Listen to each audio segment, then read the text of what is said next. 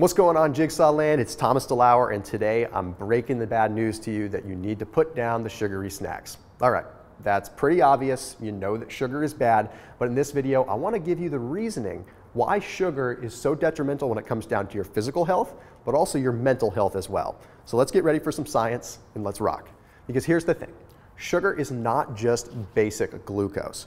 Sugar, or refined sugar, is entirely different. It does something quite different in your body, and it's important that you understand what's happening. So first off, let's start with what it does in the actual body, and then we'll break down what it does in the brain. First and foremost, you hear me talk about sugar and its relationship with inflammation. Before I go into detail about that, I have to give you a quick summary of what inflammation is. You see, inflammation is a very simple process that occurs within the body.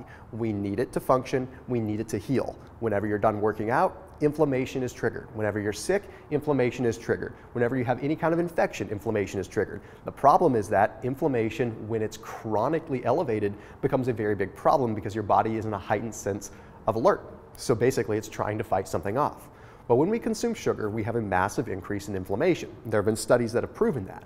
But it all has to do with something known as advanced glycation end products. What these advanced glycation end products are basically a response to a reaction with sugar within the body. You see, we always have a certain level of proteins and fatty acids that are flowing through the bloodstream. Doesn't matter if you're fasted or not. Your body is breaking down fats, it's breaking down proteins, and it's allowing those particles to flow through the bloodstream. Well, when you consume sugar, that sugar responds with the proteins and with the fats, and it creates a little bit of a reaction. And this reaction creates these advanced glycation end products, which I'm going to refer to as AGEs. These AGEs are what trigger inflammation within the body.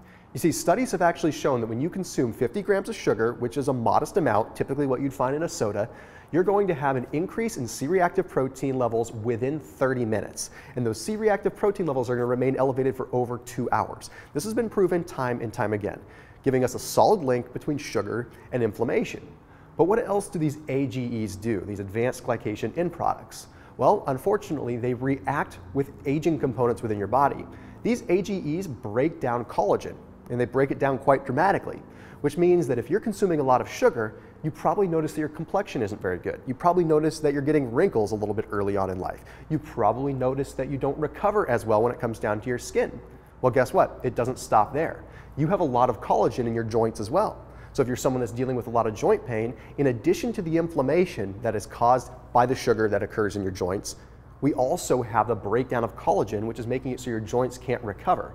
These AGEs are not good. It's not a normal response that should be occurring within the body. When it happens, it should be happening at a very small amount, but we're consuming so much sugar, it's a huge issue.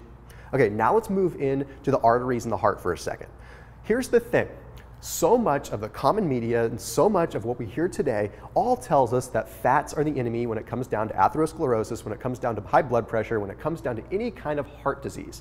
Well, a lot of us are starting to find now, and researchers are starting to conclude, that Ancel Keys wasn't exactly correct when he first said that cholesterol was the issue when it comes down to heart disease. You see, inflammation is truly the issue, and a lot of doctors and researchers are starting to see that now. You see, what happens when we have an insulin spike that occurs from consuming sugar, we have cells in our arterial walls that actually harden up. So the arterial walls themselves become more stiff, they become more hard, which means that they don't flex as much. When they don't flex as much, it means that's more resistance against the blood, which means higher blood pressure, which also means there's less flex, which means it's easier to end up having a clot or have atherosclerosis. We don't want that to happen, obviously. A lot of the reactions with atherosclerosis or any kind of blood clots like that, a lot of times occur simply because of inflammation's response to LDL or inflammation's response to sugar, of course, within the bloodstream. Now, studies are now showing that there is a solid link there. But again, I'm preaching to the choir. So let's move into the next phase, is where I want to talk about the brain.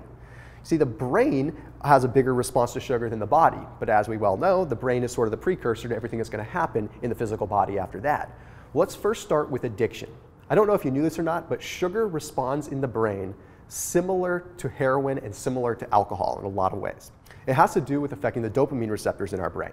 We have a high level of what is called dopamine desensitivity that occurs. So every time we consume sugar, we get a dopamine rush. We get a little bit high from it, and that's why it feels so good, and that's why we crave it. Well, that desensitization occurs, which means that you end up needing more and more sugar to get the same result.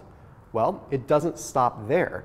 We actually have opioid receptors in our brain. These are receptors that usually are triggered by things like heroin or morphine. Well, guess what? They're triggered by sugar as well. So we're now finding through research that sugar has, gram for gram, almost as powerful of an effect on those areas of the brain as most street drugs do.